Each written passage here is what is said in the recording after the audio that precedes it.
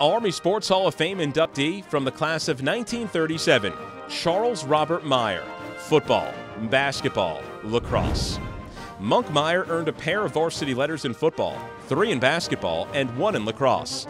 As a quarterback, Meyer helped Army to a 28-6 victory over Navy in 1935 and played in the 1937 College All-Star Game. Among Meyer's single-game highlights was a 172-yard passing performance during a victory over Columbia in 1936. He finished second in the initial Heisman Trophy voting. On the hardwood, Meyer earned 3 varsity letters, served as team captain in 1937, and earned a pair of wins opposite Navy. Meyer was also a member of the lacrosse team and earned a varsity letter in 1937 and retired from the U.S. Army with the rank of Brigadier General.